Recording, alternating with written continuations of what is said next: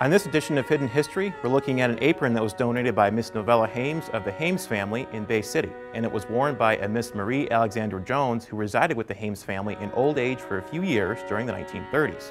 According to our records, Marie Alexandra Jones was born into slavery in about 1844 in St. James Parish, just outside of New Orleans, Louisiana.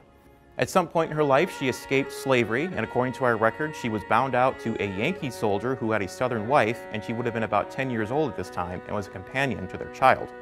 At some point, she escaped north, and she made her way to Detroit, Windsor, Ontario, and eventually Boston, Massachusetts, and somewhere along the line, she became a caterer apprentice. During the 1880s, she made her way to the Saginaw and Bay City area where she opened a catering business and catered to a lot of social gatherings in the area.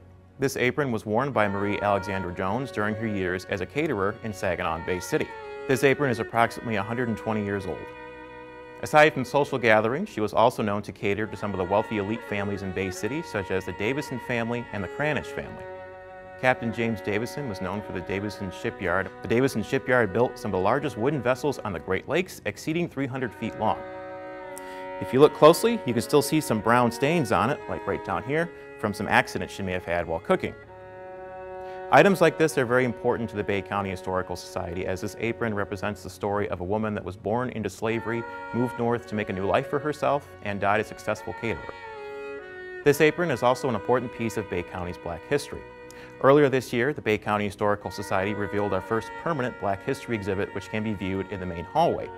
We also have a growing virtual Black history exhibit, which you can view through scanning the QR code in our hallway or visiting our website, www.bchsmuseum.org. If you think you would have an item of Bay County's history that you think is of importance to donating to the museum for its preservation, do not hesitate to reach out to us. We also encourage you to visit the museum in person. We're located in downtown Bay City, right next to City Hall.